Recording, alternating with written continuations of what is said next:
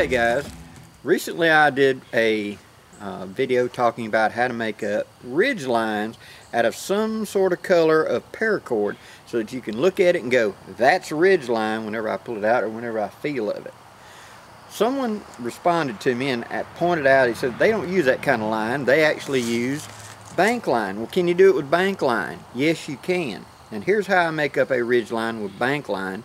And this goes into a survival set, something that I'm not going to usually be using, but if I do, I want it to be there. And at the same time, I don't want to take up a lot of space. Now, all this is my Bankline that's been measured. Let me show you exactly how I measured. I'll open it all up, just like that. Now, what I've done, tying a knot in the end, I have gone and measured. My measurement is 10 of these, all the way tip of the thumb to the center of the chest. 10 of them. 1, 2, 9, 3, and 10. Right there.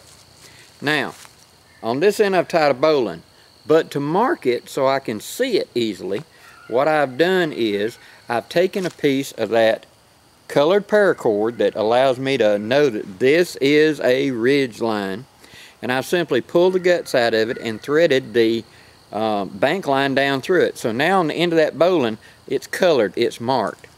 Now how do I wind it up? Just like this. Get to the other end.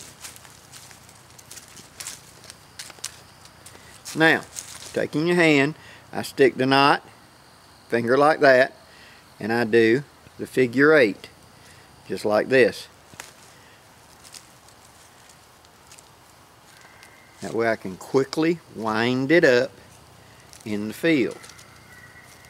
Now whenever, about the time the line comes off the ground, into the line that's got my bowline loop in it, like that, I'm going to take it and I'm going to squeeze it together, like that. I'm going to come up here on the end, I'm going to twist it over, make a bite, and put that bite just like that. Now I'm going to take another bite, same way, and go over, pull it down, snug. I'm going to put my fingers up there, go across my fingers, come to this end, take a bite, go over the top, making sure I get all of it, bite it, take a bite, go over the top like that. And that's going to hold that where it's not going to open. And see that loop I made?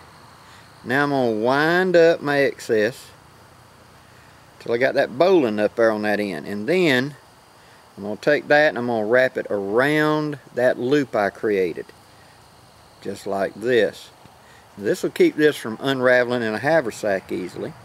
It will also make it where I can tell what it is, tactile and by visual. Just like that. Now again, it's a hank with a colored loop on it. So when I'm digging in my haversack and I bring it out, what's that?